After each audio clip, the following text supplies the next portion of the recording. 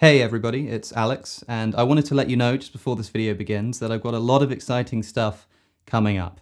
I know I haven't been particularly active on YouTube recently, but behind the scenes it's been a little bit crazy. On the 16th of May, I'm going to be debating Dr. Jonathan McLatchie again. We debated once before, something of a rematch, and the event is going to be live streamed, so I'll leave a link to that in the description. The following Saturday, I'm going to be engaging in a dialogue with Trent Horn, who again I've debated in the past virtually, but this time it's going to be in person in Houston. I've also got an incredible list, I've been really lucky, of upcoming guests on my podcast. So especially when I'm traveling to the United States, and I'll be leaving in just a few days, starting in Boston to debate Jonathan McLatchie, moving through Houston and Austin and New Orleans, to interview a bunch of very interesting characters. So I think you won't be disappointed if you stay with the channel, and although I haven't been active very much recently, there's a lot of content coming your way. Did you at any point of your atheism consider genuinely reverting back to Christianity?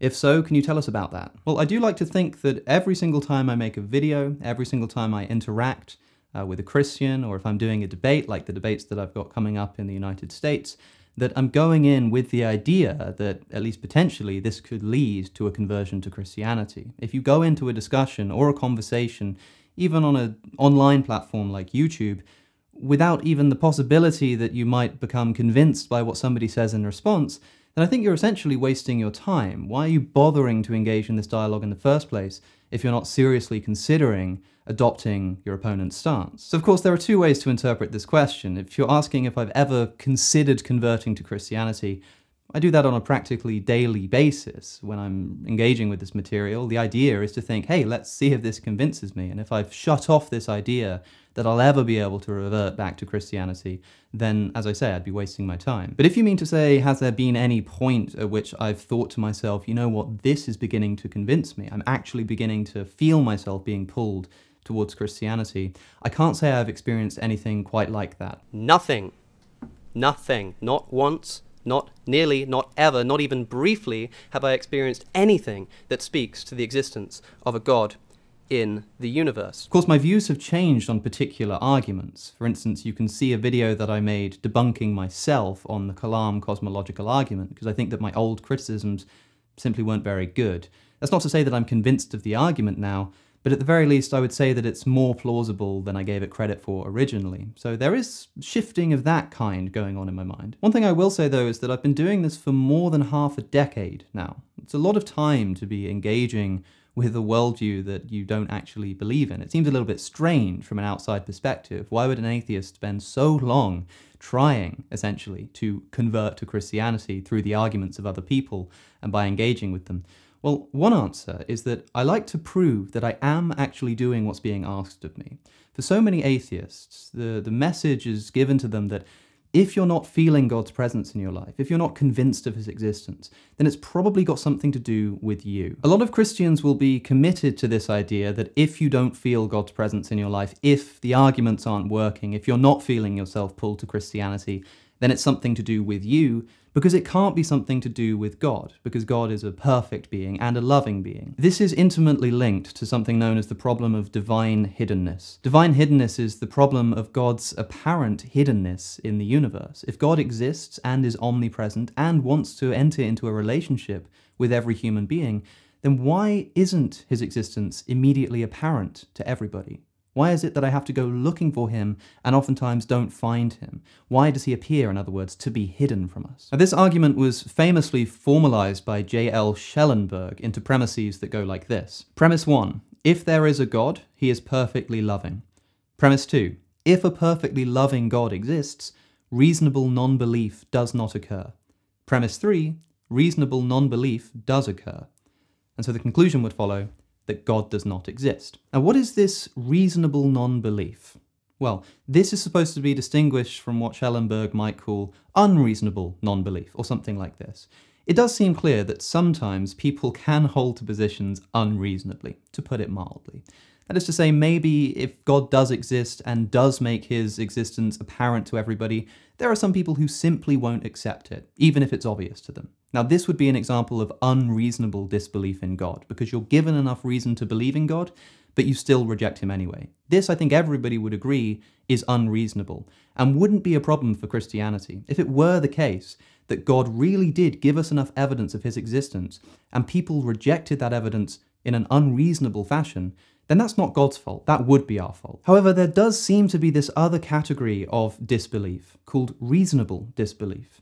It's sometimes also called non-resistant non-belief. That is, somebody isn't convinced by evidence, doesn't believe in God's existence, not because they're being unreasonable or rejecting what should be sufficient evidence, but genuinely, honestly, they're just not convinced. Maybe this is the kind of person who actually wants to believe in God. I would count myself among that category. I think it would be fantastic if Christianity were true, if there were a God who really loved us and really did die for our sins. I think that would be wonderful for me. But I just don't believe that it's the case. Now, I'm presented with evidence, and I don't find it convincing. I don't think I'm being unreasonable here. I think that I would fall into this category of reasonable disbelief, or at the very least, non-resistant non-belief. And this is the kind of position that Schellenberg is referring to when he says reasonable non-belief occurs. That is, there is at least one person on planet Earth who doesn't believe in God, but does so reasonably. There are a few things we can take from this. Firstly, it may be that this God simply doesn't exist. This is the conclusion of the atheist, and this is the conclusion of the divine hiddenness argument. It seeks to establish that conclusion. God doesn't exist. That explains this situation. A second conclusion that we could take is that this God does exist, but isn't a loving God. Or maybe his loving character is of the kind of quality that means that even if there are people who want to be in a relationship with him, for some reason he willingly denies them. The third conclusion that we can take is that actually God is there and is perfectly loving and will let anybody who truly seeks him enter into a relationship with him. It's just that anybody who claims that they are reasonably disbelieving but doesn't find God is actually not reasonably disbelieving. They're doing something wrong. They're actually not being reasonable in their assessment of the evidence, in other words. I think serious philosophical approach to this question will focus on the second of these options. Is God's love of such a nature that it would entail him just allowing anybody who wants to enter into a relationship with him to do so? That's kind of an interesting philosophical question, and it's one that I hope to actually delve into in my upcoming debates.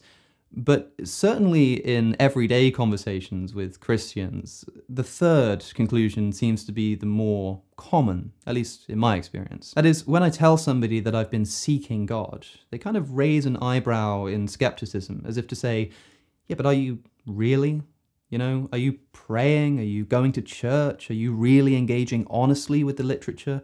When you read the Gospels, are you reading them in this mindset of, well, let's see how I can disprove this?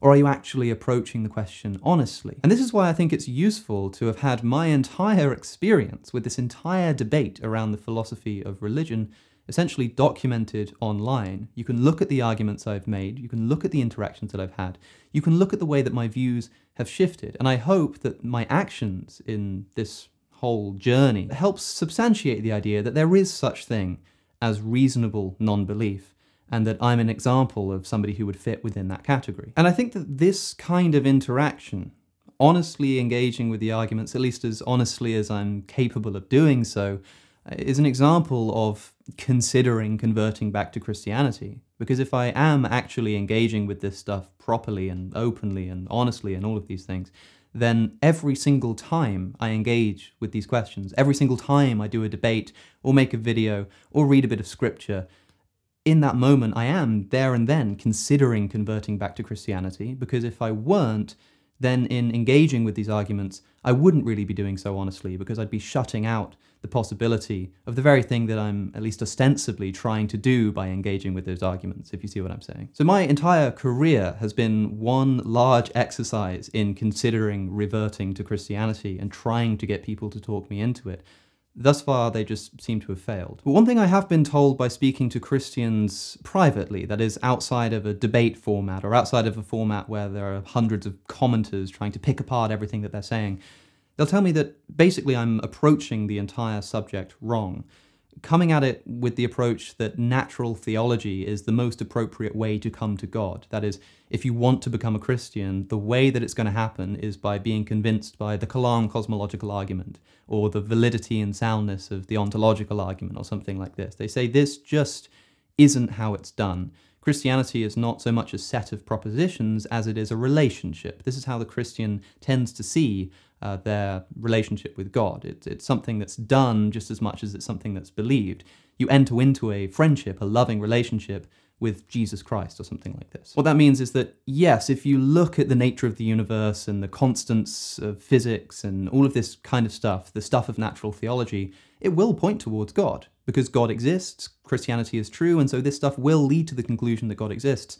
But in terms of actually becoming a Christian in your heart, as it were, it's not about that. Rather, it's about trying to enter into a relationship by humbling yourself and praying and going to church and this kind of thing. Now, of course, I'm highly skeptical of this. I think, yeah, of course, if you spend a bunch of time going to church, reading Christian literature, hanging out with Christian friends, I wouldn't be surprised if you start to think Christianity is more plausible. I think that's just how human brains work. As they say, show me the friend and I'll show you the man. The human brain is hugely susceptible to the surroundings that it's placed within. Of course, this would be true of the Christian and the atheist, but it makes me skeptical that this is an appropriate way to get to the truth. But what it does mean is that more recently I've been trialing a slight shift in focus. Whereas previously I've tried to make syllogistic arguments and poking holes in the natural theology of my opponents, I like to refer to things like divine hiddenness. I like to say, look, this isn't just an intellectual problem.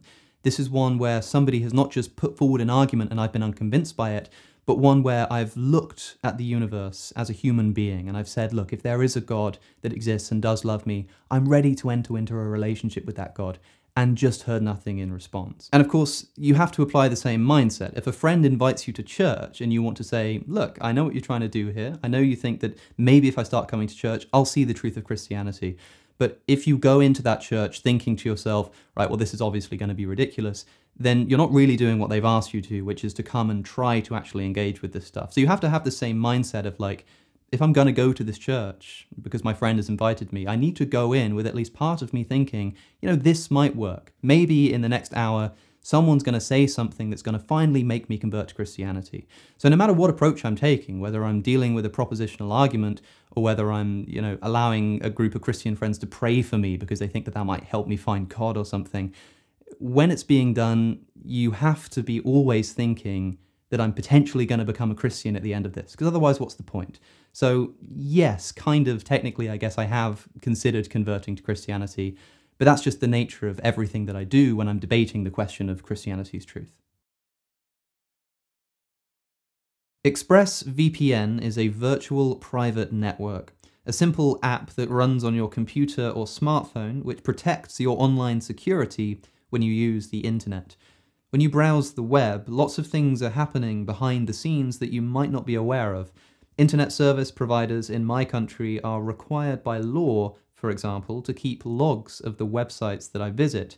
And in the USA, this data can be sold perfectly legally to advertisers and big tech. Big tech companies are also constantly tracking our online activity, as we all well know, in order to build up a picture of who you are, what you're doing, and how they can best manipulate your activity for profit. So this is why I like to use ExpressVPN. I can simply open the app and choose from a variety of locations from across the world and tap connect. ExpressVPN then, within seconds, reroutes all of my online data through a separate secure server in the location of my choice, which hides my IP address from big tech and also encrypts 100% of my internet data, keeping it safe from eavesdroppers. Suddenly, I'm browsing a lot more anonymously. ExpressVPN is also incredibly fast to connect to and doesn't slow down my online browsing activity at all. You won't even notice that it's running in the background. And the best part is this: you can get 3 months of all of this completely for free by signing up using the link in the description or by visiting expressvpn.com/cosmic skeptic. Give it a try and stop handing over your data to big tech for free. With that said, I've been Alex O'Connor. Thank you for watching, and as I say, keep your eyes peeled on this channel. Watch this space because there's a lot of very exciting content coming up just around the corner. I hope to see some of you at the various events that I've got coming up. Again, links will be available in the description if you can make it. Whether you can or whether you can't, thanks for being here. Thanks for watching. Thank you as always to my supporters on Patreon, especially my top tier supporters who really do help to keep this channel afloat. Without them, I simply couldn't do what I do. If you like my work, do consider becoming a supporter at patreon.com/Cosmic Skeptic. Thank you for watching. Don't forget to subscribe, and I'll see you in the next one.